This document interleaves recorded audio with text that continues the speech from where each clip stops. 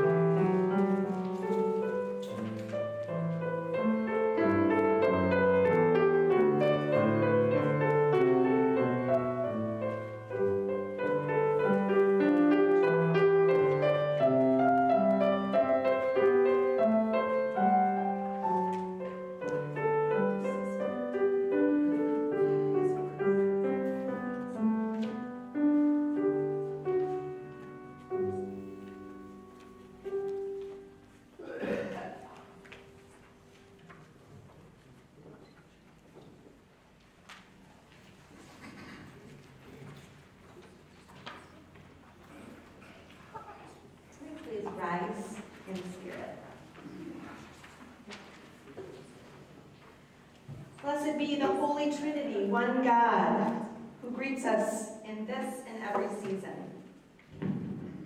whose word never fails, whose promise is sure. Amen. Amen. Let us confess our sin with the presence of God and of one another.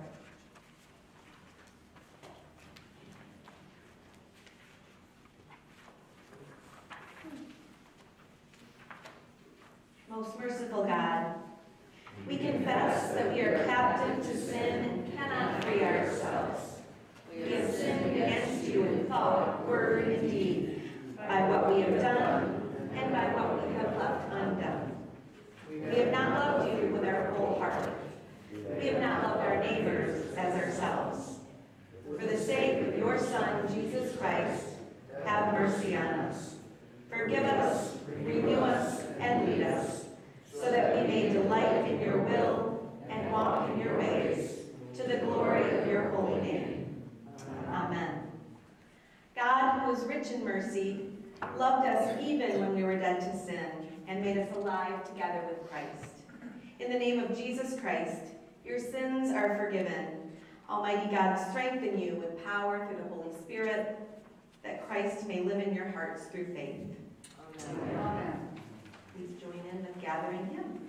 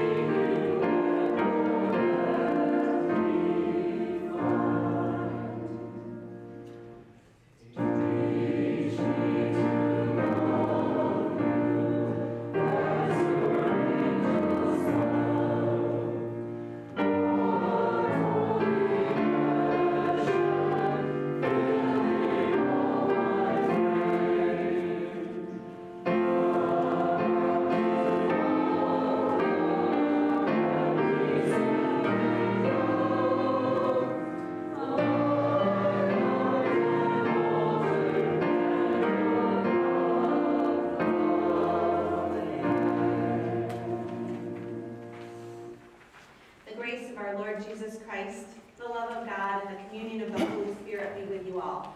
And also with you. Thanks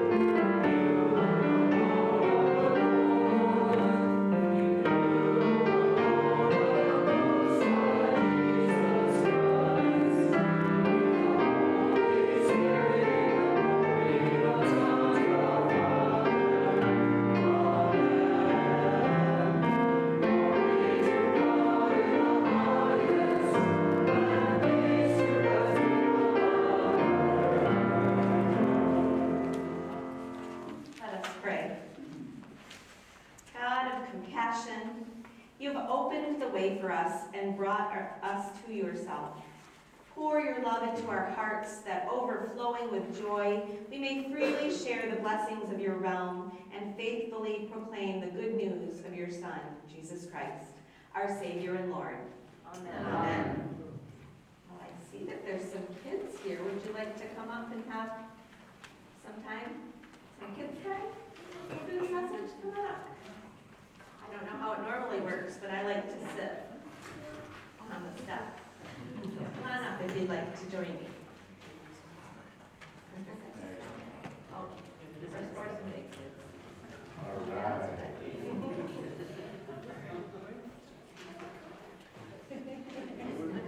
Dad can come too. That's right. We'll just have a little chat. It won't take long. In the gospel lesson we're going to hear today, it talks about Jesus and Jesus having compassion. Have you ever heard the word compassion? Do you know what compassion means? We're going to talk about it, but it means feeling something deep in your gut, deep inside you, to have compassion. And it's a little bit like passion. Do you have things that you're passionate about? What kind of things are you passionate about? Chocolate chip pancakes. Anybody else have anything they are passionate about? Anything that you really care about? Can you think about that?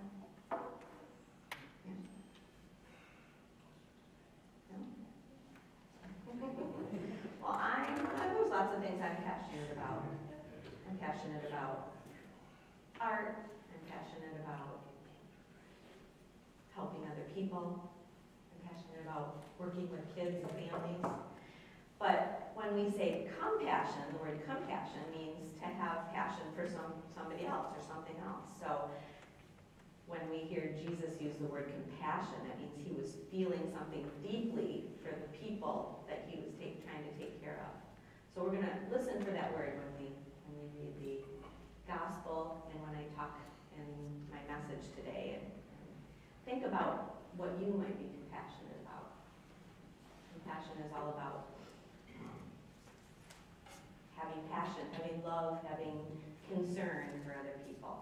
And it's one of the things that God asks us to do. So think about how you can have your own passions that you care about and how maybe that helps you serve and care for other people and be compassionate. All right. Well, thanks for coming up.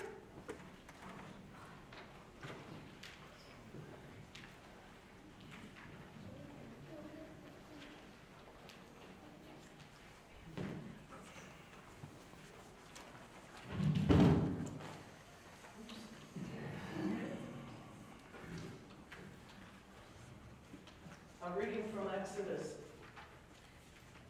The Israelites had journeyed from Rephidim, entered the wilderness of Sinai, and camped in the wilderness. Israel camped there in front of the mountain.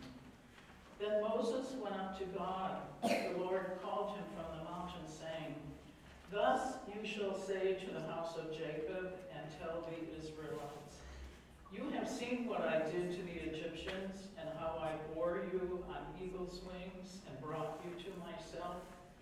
Now, therefore, if you obey my voice and keep my covenant, you shall be my treasured possession out of all the peoples.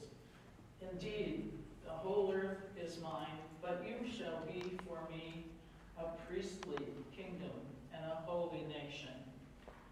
These are the words that you shall speak to the Israelites." So Moses came, summoned the elders of the people, and set before them all these words that the Lord had commanded him. The people all answered as one, "Everything that the Lord has spoken, we will do." Word of God, word of life. Thanks be to God. We'll read Psalm 100 responsively. Make a joyful noise to the Lord, all you lands. Serve the Lord with gladness. Come into God's presence with a song. Know that the Lord is God, our Maker, to whom we belong.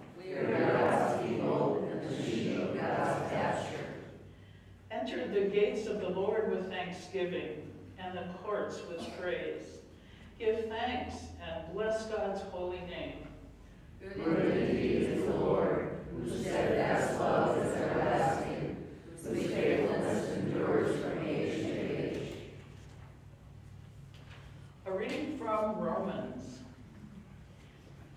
Since we are justified by faith, we have peace with God through our Lord Jesus Christ, through whom we have obtained access to this grace in which we stand.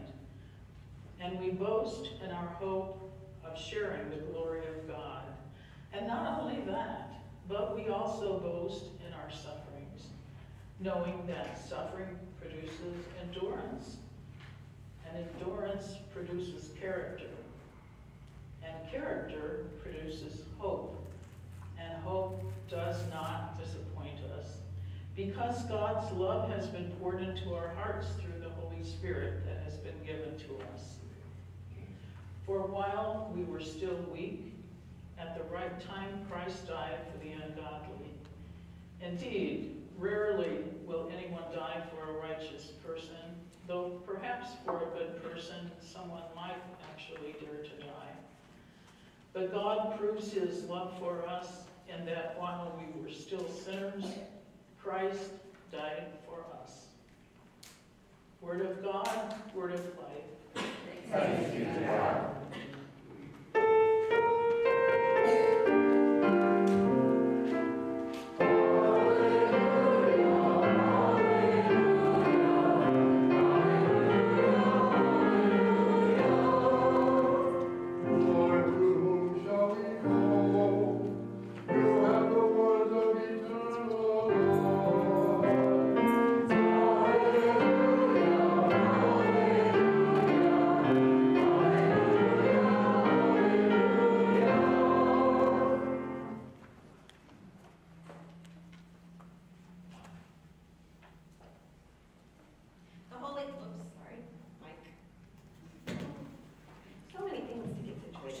The Holy Gospel, according to Matthew. Glory to you, Lord. Jesus went about all the cities and villages, teaching in their synagogues and proclaiming the good news of the kingdom and curing every disease and every sickness.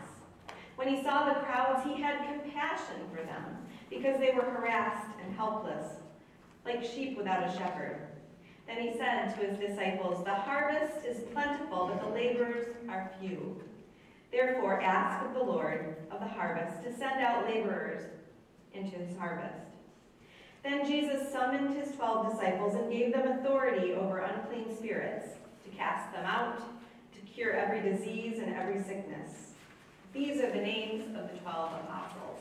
First, Simon, also known as Peter, and his brother Andrew, James, son of Zebedee, and his brother John, Philip and Bartholomew, Thomas and Matthew the tax collector, James, son of Alphaeus and Thaddeus, Simon of Canaan, and Judas Iscariot, the one who betrayed him. These 12 Jesus sent out with the following instructions. Go nowhere among Gentiles, and enter no town of the Samaritans, but go rather to the lost sheep of the house of Israel. As you go, proclaim the good news. The kingdom of heaven has come near. Cure the sick, raise the dead, cleanse the lepers, cast out demons. You received without payment, give without payment. Take no gold or silver or copper in your belts, no bag for your journey, or two tunics or sandals, or a staff. For laborers deserve their food. Whatever town or village you enter, find out who in it is worthy, and stay there until you leave. As you enter the house, greet it. If the house is worthy, let your peace come upon it. But if it is not worthy, let your peace return to you. If anyone will not welcome you or listen to your words, shake off the dust from your feet as you leave that house or town. Truly, I tell you, it will be more tolerable for the land of Sodom and Gomorrah on the day of judgment than for that town. See, I am sending you out like sheep into the midst of wolves.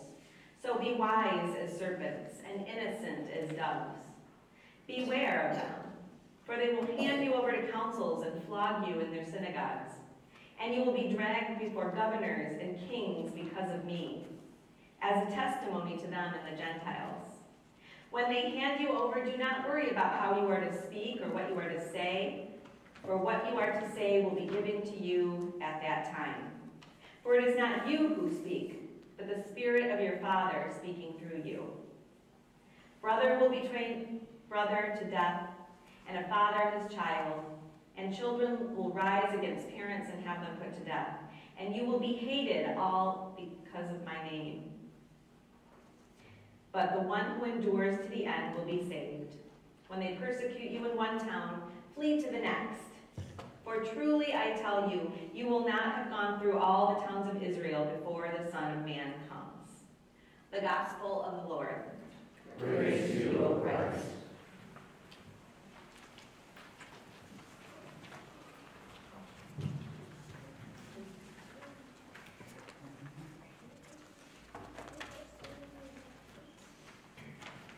May the words of my mouth and the meditations of our hearts be acceptable in your sight, O Lord, our strength and our Redeemer.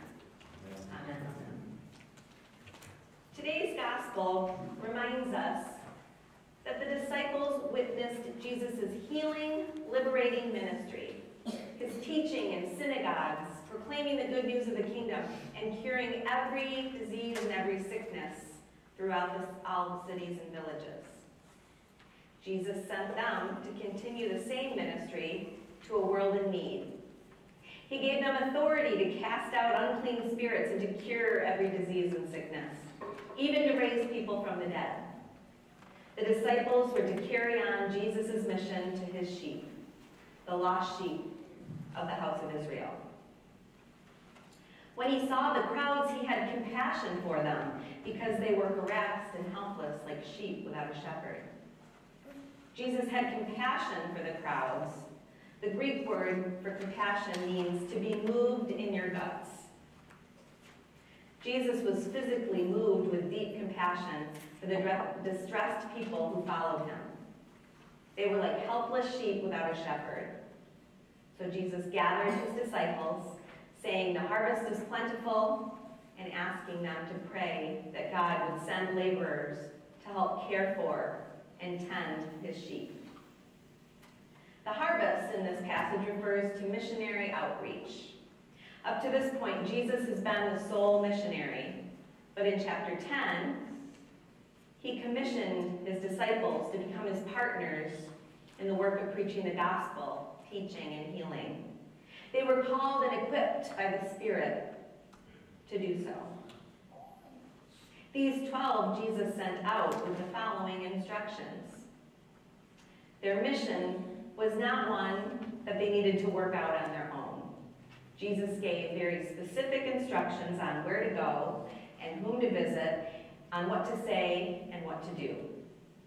Jesus was sending them like sheep into the midst of wolves, out into a world that resisted what God had to offer. They would be handed over to councils, flogged in synagogues, dragged before governors and kings. Families would be divided, and stigmas born because of Jesus' name. No one ever said being a disciple was easy.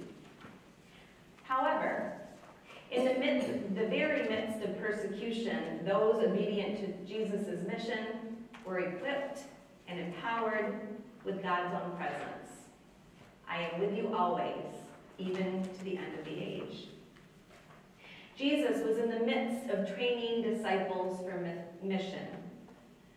For the past 2 weeks, I've been a part of staff training at camp, preparing the young adults who will serve as camp counselors to guide and care for the campers that will attend Stony Lake beginning today. We too have been training disciples for mission, bringing together all God's children to experience Christian community, to grow in faith, develop leadership skills, and serve others.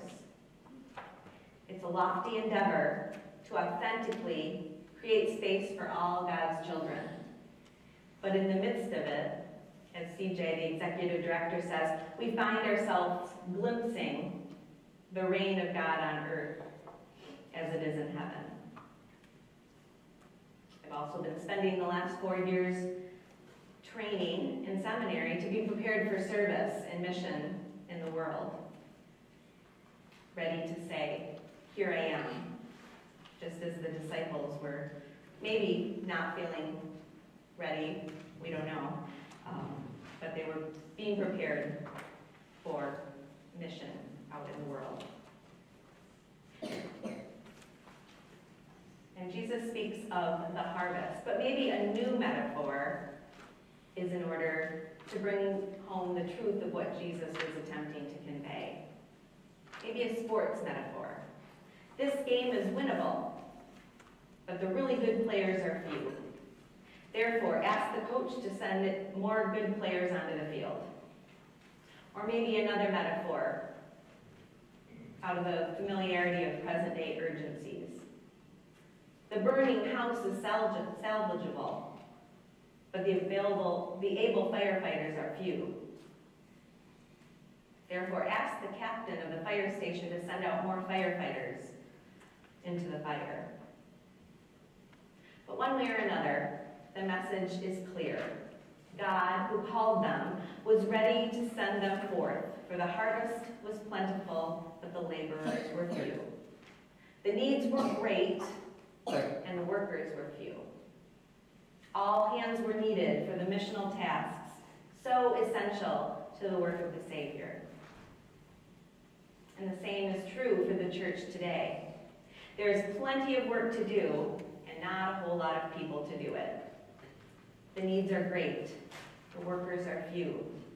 The world cries out for those who are willing and prepared to share the good news of the gospel.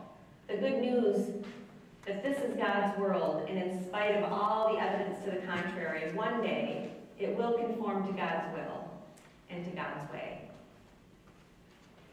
The mission of Jesus' followers is to continue the mission of Jesus himself. As disciples, we are to carry on Jesus' mission to his sheep. In today's lesson, he instructed his first disciples as to how they might proclaim the gospel through their words and deeds, which applies to modern-day disciples as well. American writer and theologian Frederick Buechner famously stated that Christian vocation is where one's deep gladness meets the world's deep hunger. In today's gospel, Jesus sent his disciples out, inviting them to fulfill their own vocation in the world by partnering with him in the work of healing and proclamation. For most of us, we do not receive a direct, audible call from God as the disciples did, instructing us to follow a particular vocational path. Rather, we listen intently to the Spirit's work in our lives, seeking out wise friends who can help us discern the way. I've spent a good deal of time thinking about vocation the past 4 years, but discernment is not just for seminarians. We should all think about our vocation, what God calls us to do. What is your congregation's vocation?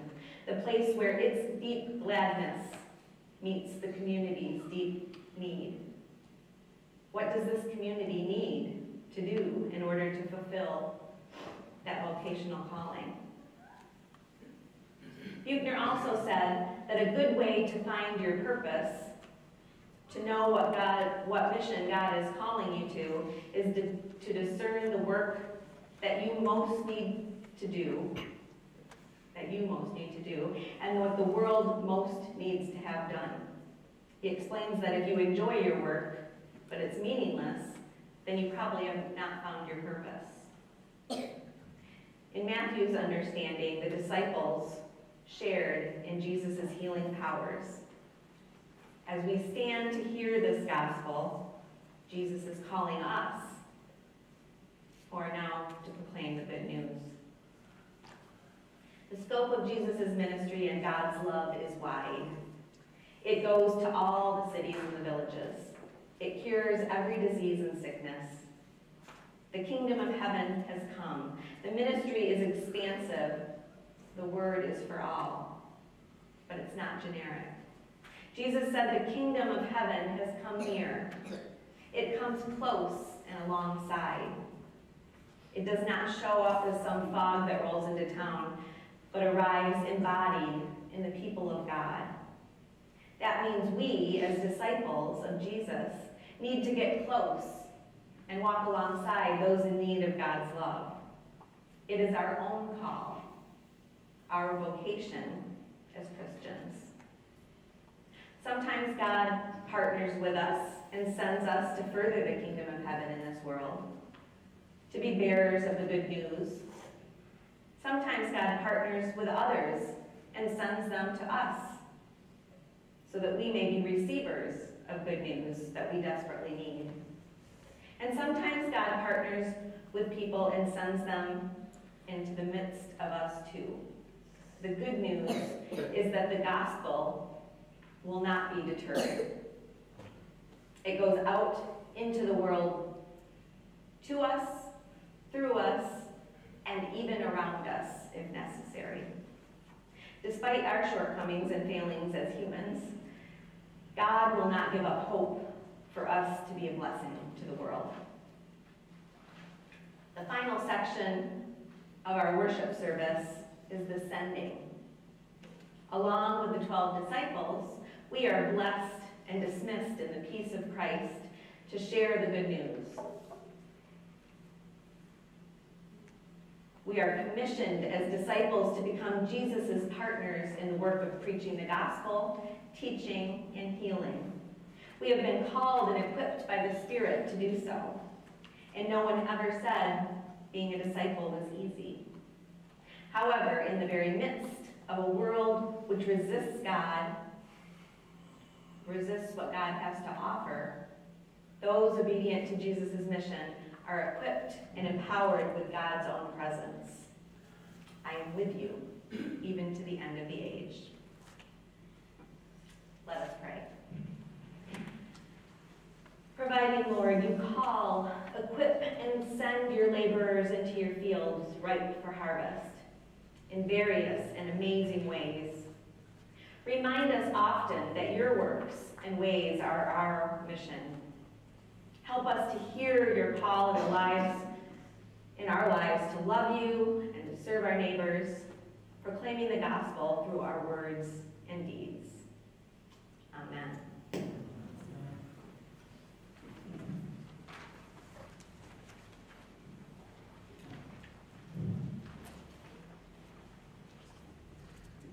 Please rise in spirit for the hymn of the day.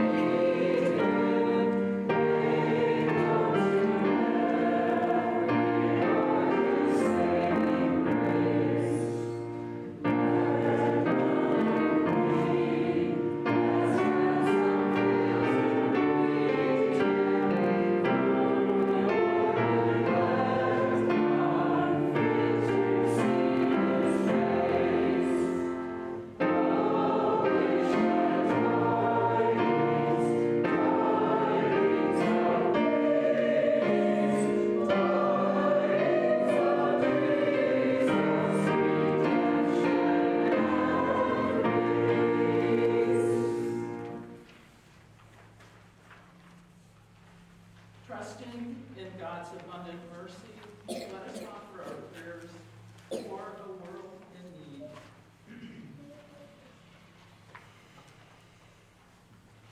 For the church here and around the world, we pray.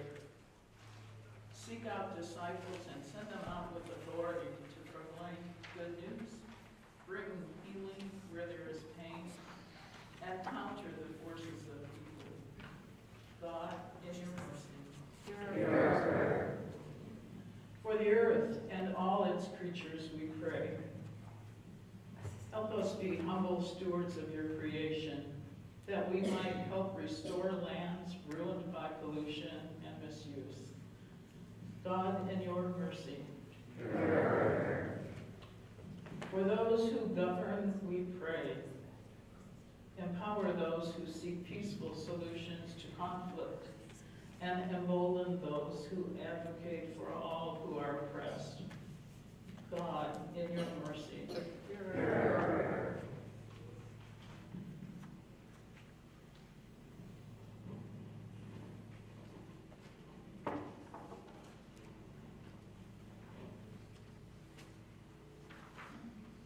For those who suffer, we pray. Open their hearts to the healing power of your presence. We especially lift up today Judy, Muriel, Amy, David, Candy, Larry, Mary, Lynn and her parents, Marty and Sally, Sue and Dick, and those we name now, aloud or in the silence of our hearts.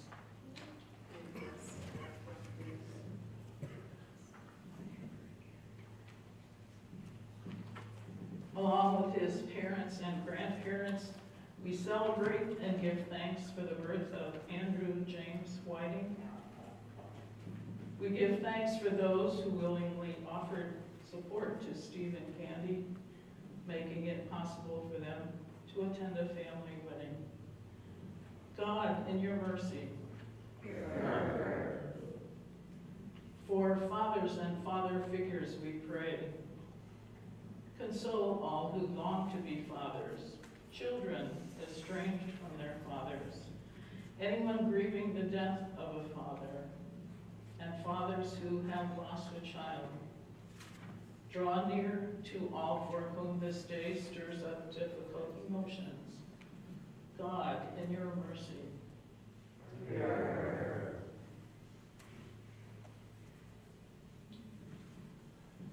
For our brother in Christ, Marty Cope, we pray. Sustain him, strengthen him, fill his heart with the joy of your love that he shares with so many. We rejoice with him as he celebrates his 90th birthday, and we offer our thanks for the gift he is in our lives. God, in your mercy. Hear our prayer. For all the saints, we give thanks. Receive into your eternal care all those who have died, especially our fathers and grandfathers who have died, and those we name now aloud or in the silence of our heart.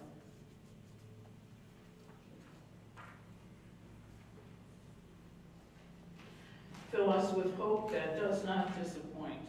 God, in your mercy. Hear our prayer. Receive our prayers and answer us, O God, in the name of Jesus Christ. Amen.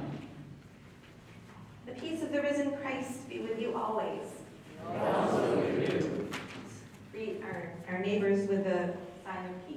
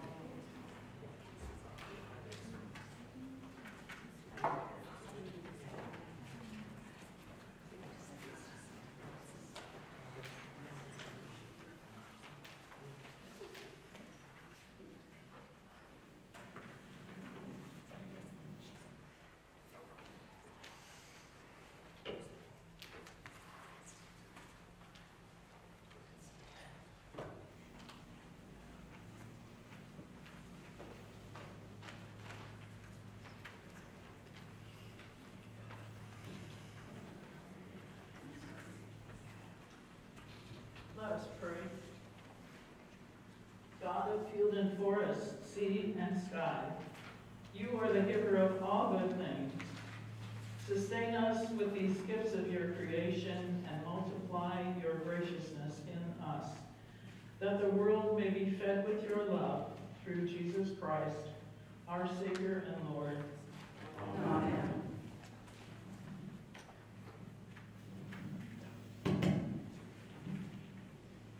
The Lord be with you. And also with you. Lift up your hearts. Lift up to the Lord. Let us give thanks to the Lord our God. It is right to give our thanks and praise. It is indeed right, our duty and our joy, that we should at all times and in all places give thanks and praise to you, Almighty and merciful God, through our Savior, Jesus Christ, who on this day overcame death and the grave, and by his glorious resurrection opened to us the way of everlasting life. And so with the choirs of angels and with the church on earth and the hosts of heaven, we praise your name and join their unending hymn.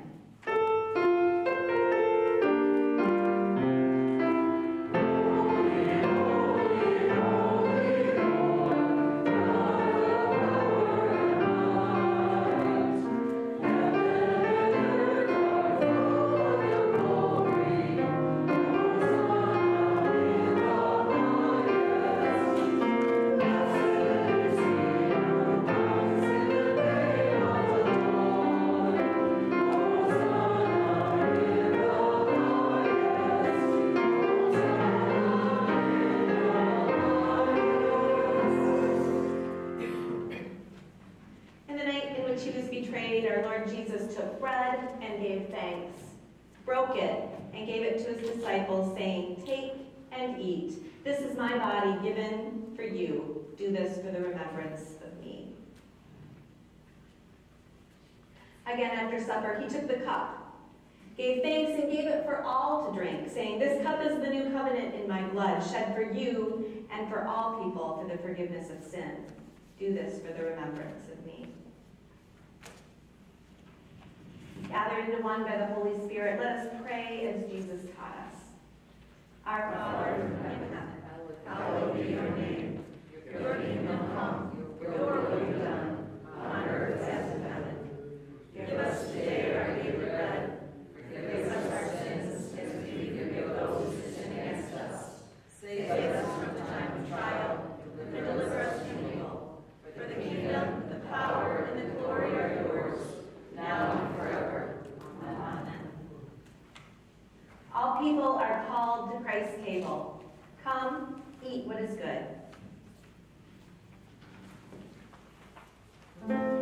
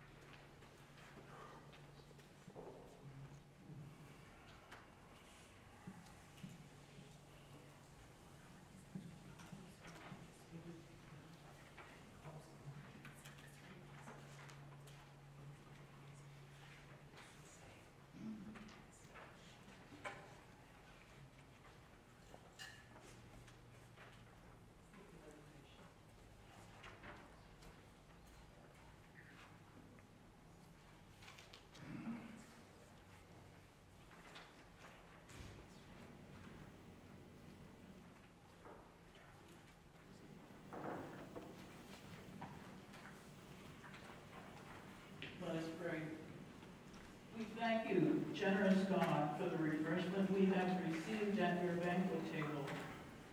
Send us now to spread your generosity into all the world through the one who is our dearest treasure, Jesus Christ, our Savior and Lord. Amen. May the body and blood of our Lord Jesus Christ strengthen you in his grace. Amen.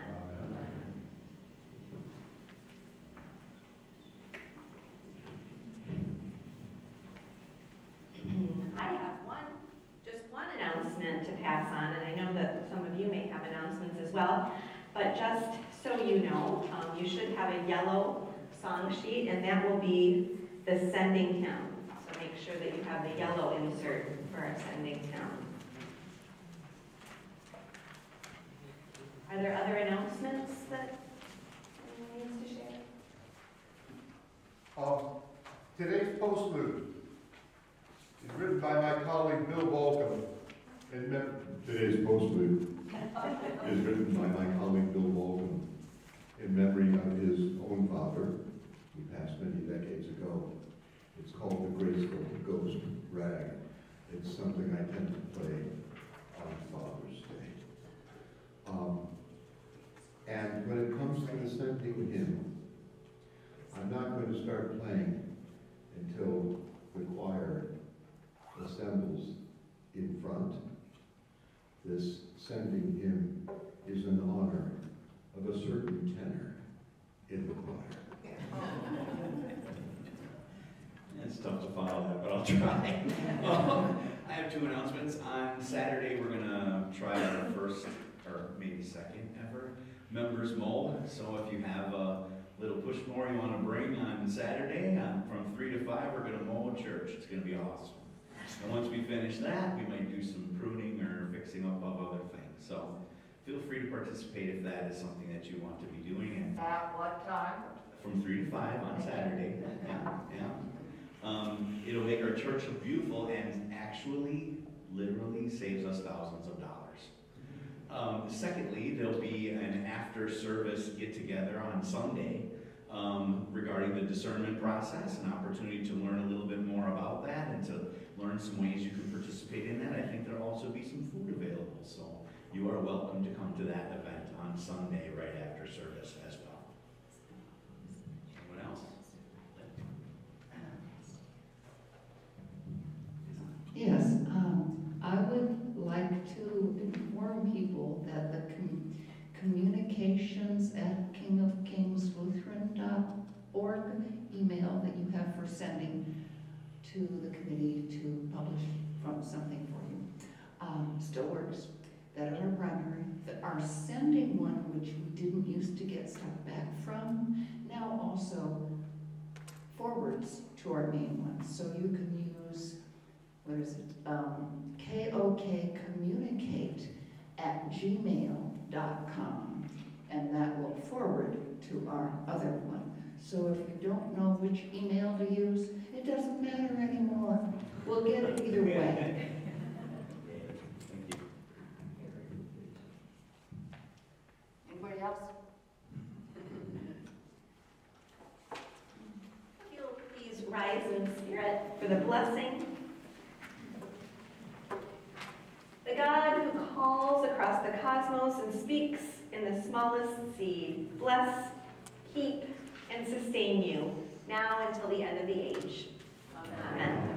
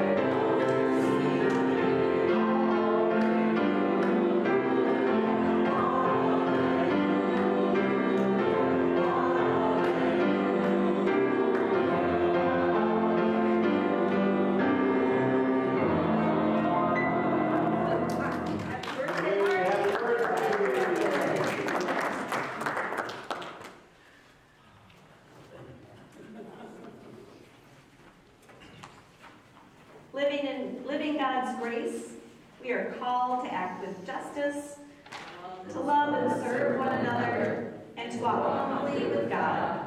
Go in peace, share the harvest. Thanks be to God.